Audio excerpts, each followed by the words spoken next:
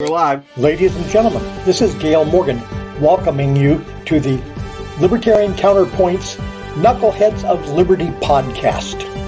You've heard their point, now listen to the counterpoint.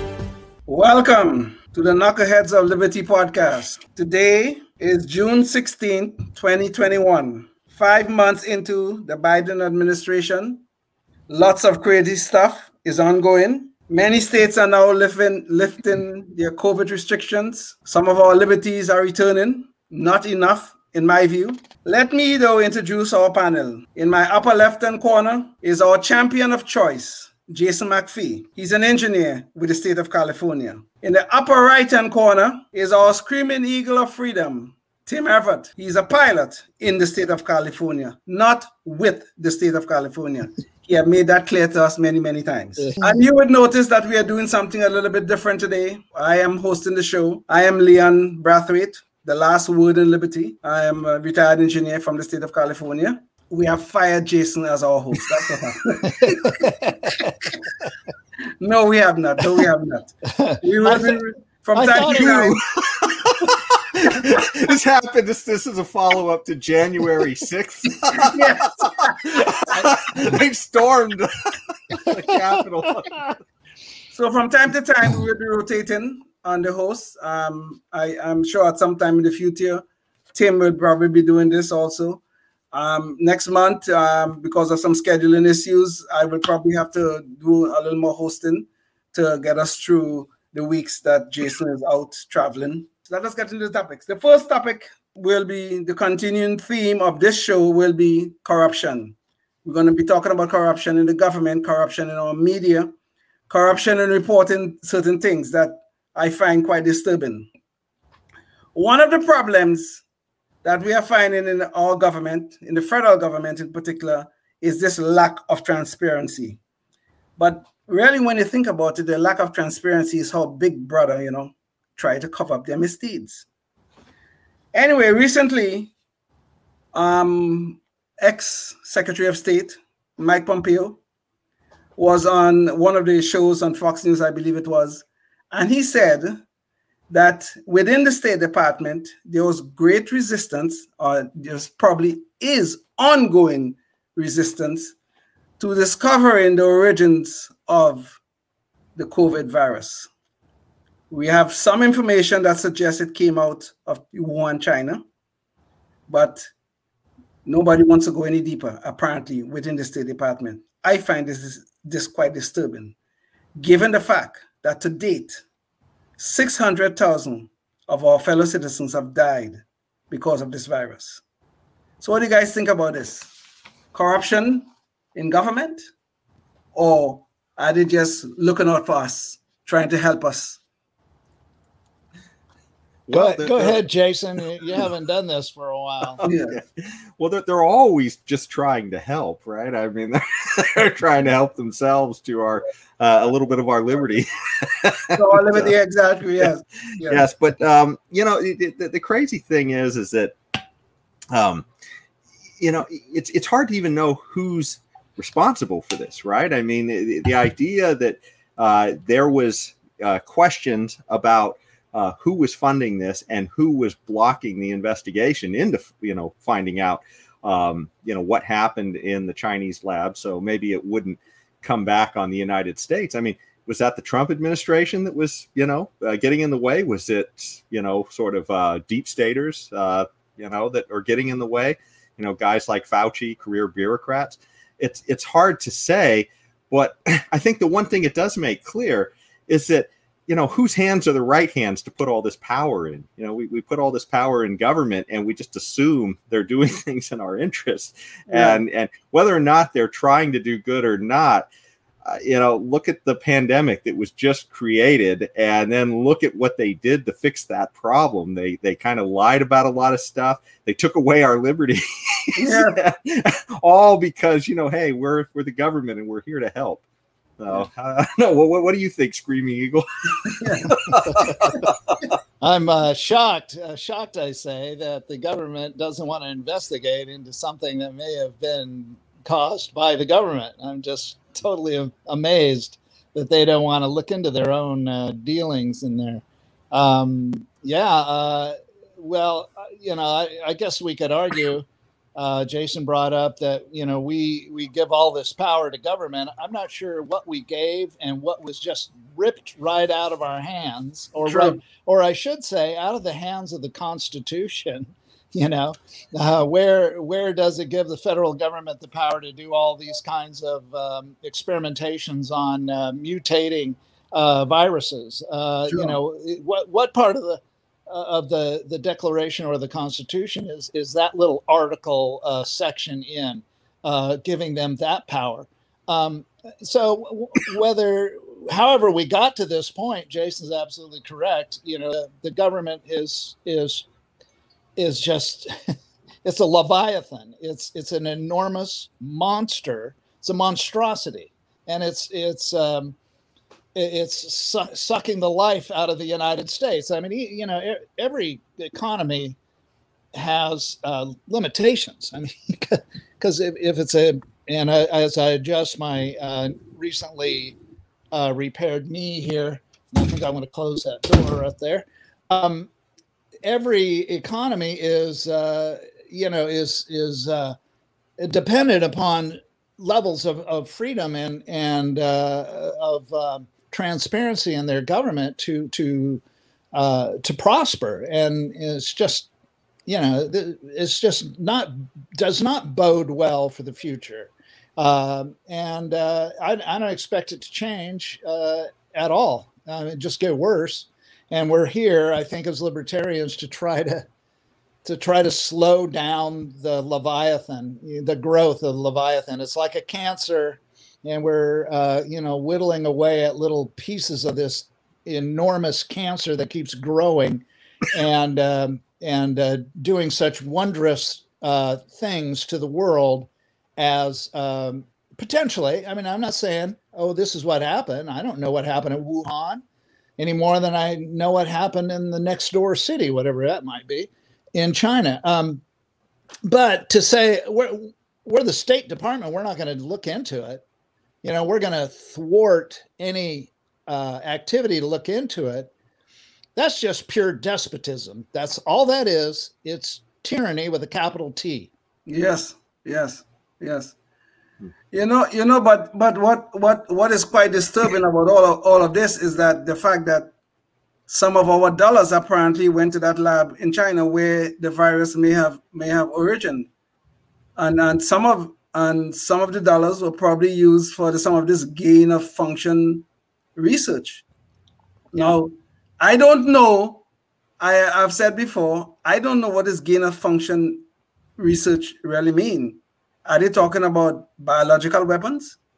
Are they talking about something that is going to help us deal with future pandemics? I don't know, but apparently some of our tax dollars were used in this regard. I find it quite disturbing. I really do. I don't know if you guys do. Either one of you guys wanted to add anything to that? Wow, I'm gonna. If I'm disturbed by those uses of dollars spent by the federal government, I'm gonna just spend my life being bent out of shape, because the magnitude of spending is just completely out of control. I mean, completely. It's just unbelievable. But and some people cheer it. Oh my God, how wonderful! They're spending money on this or that or some other silly little thing. And they think it's awesome. But anyway, of course. I mean, it's disturbing to me, but I have to. I don't know. It's just very, very frustrating. Indeed. Jason? Well, Tim, I think though you asked a question earlier, or you made a comment earlier in your first remarks, and you said, I don't know when we gave up this. These liberties to government, and essentially how this happens is every little piece where we're okay allowing government to take on more and become bigger. I mean, if we really want a more libertarian view of government, as a people, we have to be about principled in holding government simple, small, and transparent, so that we know what's happening. Because like Leon said, we don't even know exactly what's being done there with these tax dollars in Wuhan. They're being spent under a government that is, a Chinese government that clearly that does not necessarily have America's best interest at heart. Right, exactly. Very good point. Yes. Well, yeah, and the idea that we don't know, and then that our own officials, such as Fauci, who I think you're going to talk about in a second, but they just flat out lie to us, and they always have good reasons, right, for the lying, and Snowden showed us this. I mean, I think it's just, by the way, it's a little bit of a sidetrack, but I think it's just criminal, the fact that we are morally criminal, that we're just leaving Snowden out to dry with all this, when he showed us this corruption flat out, where the government was literally lying to Congress when they asked them questions. And then he's the one who is held out in limbo. As a villain. Yes, exactly. That's just terrible. I mean, what he did was the act of a patriot, at least for the information that's been made available to us so far. That's what Snowden did. I mean, he literally. Who are you referring to? I'm sorry, I missed. Eric Snowden. He's the one. Snowden. Yeah. And the only reason I mentioned that is because we have these officials like Fauci just flat out lying to us, and they have good reasons. In the case of Snowden, that was one where literally the government was flat out lying, and he exposed it. And Fauci actually exposes himself. He's so full of himself. He just comes right out and says, "Yeah, I lied to you, but I had a really good reason." Yeah. We lied to you. But it's highly justified, very justified. Well, to wax a little bit philosophic, I wish that was not such a big if. If people want a smaller, limited by a constitution type government, but I think it's not at all been determined. In fact, I think judging from friends that I have on Facebook, they just want more, and the government to have more and more and more power, and they're more than willing to chastise themselves at the altar of government to give up anything and everything. It's not quite, but almost as if they would sacrifice their own mother at the altar of the government if required by the government. I mean, maybe that might be going a little too far. It sounds a little Orwellian, sacrifice your parents to the state. A little bit Naziist. Is that a word? A little bit Nazi there. But are we going to get clobbered for saying Nazi? Yeah. No, go ahead, man. Go ahead. We're naughty. We'll take our chances. We're naughty for saying Nazi. But anyway, so I just wish that it wasn't, but here's, to me, the truth is that we're just a minority crying out in the wilderness for a return to, at this point in time, I'll take less fast rate of growth. Okay, slow down the rate of growth of government a little bit. Okay, how about that? Can I have that? You know, but seriously, it just doesn't look like it, especially judging from friends. And some friends are on the left, they're Democrats, and they want more and more and more government. But as long as the Democrats are in charge, then it's hunky-dory. And then the people on the right want more and more and more and more government. As long as it's a Republican that's doing the more government stuff, then puppies' tails wag faster, kitties purr louder, the sky is bluer, and on and on. So we have a good segue into the next topic about Mr. Fauci. Kitty Fauci cats. seems like a very popular guy these days, but popular for the wrong reasons, I would think. As it turned out, we had a freedom of information request. I don't know who it came from. I read the article. I forgot. But in the emails, there were about 10,000 emails that came out that were all Fauci's email, like he sent them or received them. I don't know if you guys remember, but sometime early in the pandemic, Fauci told us it is most likely, using his very authoritarian voice, very authoritative voice, it's very likely that this had a natural origin. He was talking about the COVID. Well, his emails show that around the same time, which was very early in the pandemic, Fauci was aware of the possibility that this thing may have come out from the Institute of Virology in Wuhan, China. So there we go again, Mr. Fauci, our authority on these infectious diseases, lying to us. And the media is still there propping him up. So what do you guys think about this now? About the Fauci emails and all the information and revelations that have come from it? Tim, why don't you start us off on this? Okay, then I'll just say what I've said before. If you have half a brain, stop watching the mainstream news. Okay, just stop right now. You're an idiot for watching the mainstream news, and you're getting just a bunch of misinformation. Now, if you watch it and you have other trusted sources to go through to get a different view and another like the view. Knuckleheads.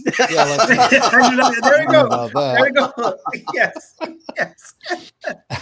I was thinking about more experts in the field, and the internet is full of them, but you got to hunt them down. You got to use your brain. I'm not saying I know everything either, but I'm just saying that, if you're just getting your news from the mainstream media, even Facebook, which has now become the new mainstream media, I've noticed, then you really need to reevaluate your behavior there. Okay. Well, I think it's you definitely have to have multiple sources. That's definitely been proven to us in the last 4 years that they're just echo chambers all over the place, and people are just coming out with this, I guess, incredulous, belief in all kinds of fiction that it's just sort of tearing the world apart. But I think the most disturbing thing about all this, and we see with Fauci lying, with the WHO maybe being a little compromised by China, all these different sources. Who has the facts, right? I mean, the idea that there is a source of facts, and these idea that we put these experts like a Fauci or some other government expert, we hold them up and say that is the truth.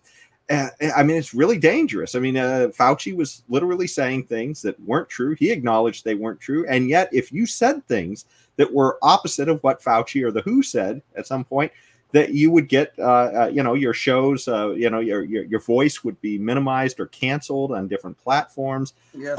And certainly different media outlets would just completely filter it out. Like CNN or some of those others that just literally just tell their side of the story, and that's it.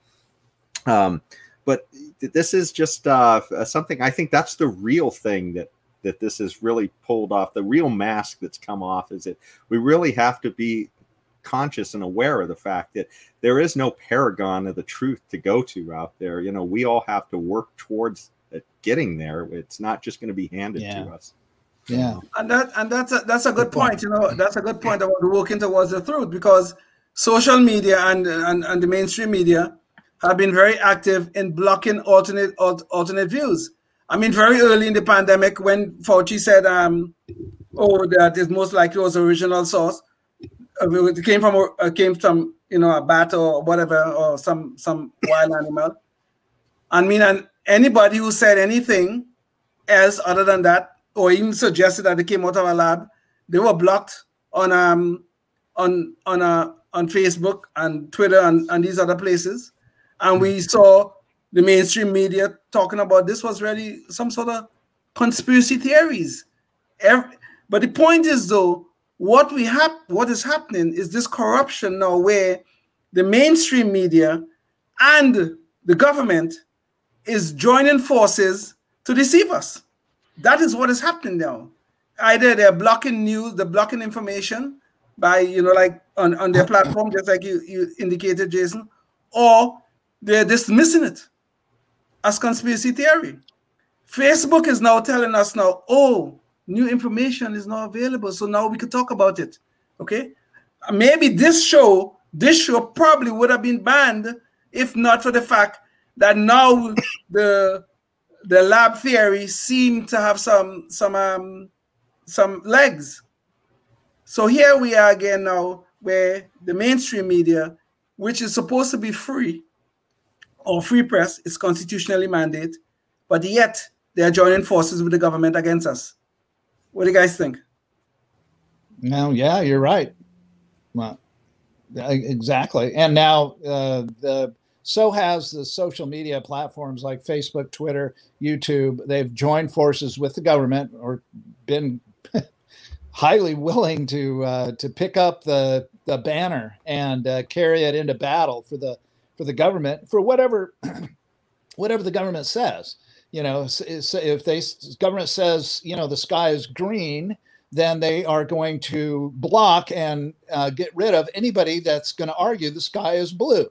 Okay, yeah. No, the sky is not blue any longer. Now it is green, as been voiced by the government, and so therefore we will not allow this dissident viewpoint. Okay, all right, fine. Okay, cool. You know, what does that mean? Well, that means that, you know, people like us are not going to gravitate or not going to, you know, fight that losing battle with those gigantic, enormous, multi-bazillion-dollar corporations that have joined, that are now complicit with the government. We'll find other avenues. There's as many as there are shouting us down that we cannot talk, even mention the mere possibility of some other answer or some other question or some other methodology or some other cure. If that's going to be the case, we will find 8,000 more places that we can voice those concerns and talk about it. And we have, and we will. And unless they want to come out to our houses and physically or just shut down our internet in every which way possible as that, including over the airwaves now, which is pretty much impossible, I would assume. Well, maybe I can't say it is. They could cancel my AT&T account with my iPhone, and then I can't. My LTE goes to 0 bars, and I can't access the internet through my phone. Okay, they can do that. They want to do that, then go right ahead. You know, there'll be a way that I will find that I can access the internet and find the answers that I seek. Okay, because I'm an inquisitive person, and I'm not going to just roll over and play dead for those morons at YouTube or Facebook or wherever, or the mainstream media, though the worst morons of all. They've been morons for the last 30 years. And, but apparently moronic behavior is catching. Well, just as a parting shot on this too, though, I want to make people aware that you got to be aware of these politicians now too, like people like Elizabeth Warren and others. They literally want to add to the government's power in controlling the media. Right now, it's sort of like an unholy partnership. But oh man, we certainly don't want the government to get more power over the media and social media and all that kind of stuff. It's just, centralization is the problem. Decentralization is what we need. Indeed, indeed. Jason, do you have our Knuckleheads Noise Patrol song yet? Okay. Do you have it? Let's hear it, man. Let's hear it. We can't do it without it. Okay, here we go. There we go. Well, Thank you so much. Good. Yeah, it sounded real good, as a matter of fact. It's easier when you're not hosting.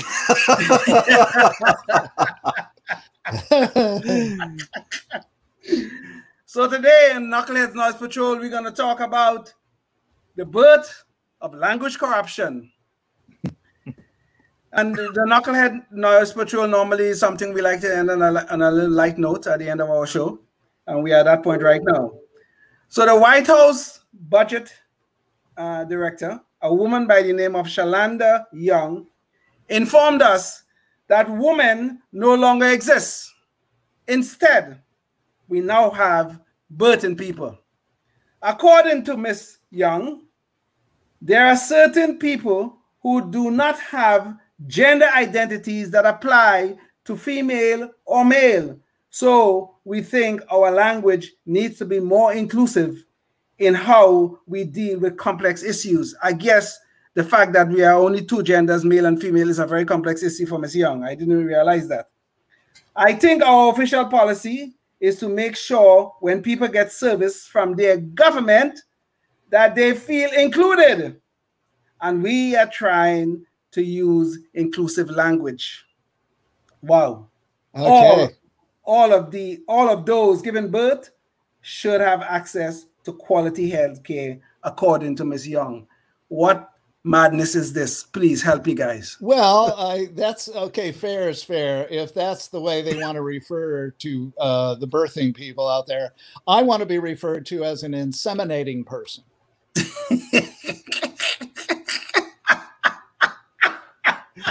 Okay. Right? Okay, I mean, we'll have to get that to the Biden White House as soon as possible. I think we should. I think all us men should be banging on their door, well, figuratively, demanding that we be referred to as inseminating persons from now on. And so there's two types of people in the world. Well, maybe they think there's 170 types, but yeah. You know, there's inseminating persons and there's birthing people and persons or people. Yeah, there you go. How's that? Yeah, well, I think that's a good idea. I think that's a good idea because apparently there are people other than women that can birth. Jason, please go ahead. Well, you know, the birth of bad ideas from the left just never ceases. These idea of 170 different identities. I mean, I don't know. I guess you could just choose your own. Flying spaghetti monster. I don't know. I mean, what is? I mean, can I identify as short one day and identify as tall another day? Some of these things are just bizarre beyond belief. I mean, but the crazy thing is, though, language should be a voluntary interaction between people. Yes. So, as long as it's voluntary, if your buddy wants to be the flying spaghetti monster and you still want to be friends with him, hey, cool. I mean, what's the problem? Yes, that's true. But it is not. I mean, it is okay that whatever we choose to identify as and stuff is when they try to enforce it upon us is where the problems begin. These new pronouns, and now they probably want pretty soon, I guess we'll have to refer to women as birthing people. God help us, and all these other nonsense that is going on in our society. This is the kind of problems that I think they create. It's not that somebody, okay, if I want to get up tomorrow morning and say that I'm a 6'5" Chinese woman, sure, I should be able to do that. But when I expect you guys to say, Leon, that's so nice and wonderful, I think that's a problem. Well, true. Plus, the government is spending taxpayer money doing all this kind of nonsense, too. We, if we're going to be bent out of shape about taxpayer money being spent on this, that, and the other thing, well, here's a bunch of rewrites of policy. Oh, I guess it's in their new budget, right? Okay, well, their new budget's brand new, so... maybe there isn't much cost there. Okay, guys. I think we're at the end. Yeah, I think I identify that our show has reached an end. Yes, we have identified that the show has reached an end, guys. So thank you for joining us today. It's been a great time. Stay free. And always remember, life, liberty, and the pursuit of happiness. That is what will keep us free. Thank you for watching the Knuckleheads of Liberty. Listen each week in Sacramento on Comcast Channel 17 for Knuckleheads of Liberty on Monday at 5:30 p.m. and the Libertarian Counterpoint show on Thursday at 8 p.m. Also on YouTube, Facebook, and podcasts everywhere.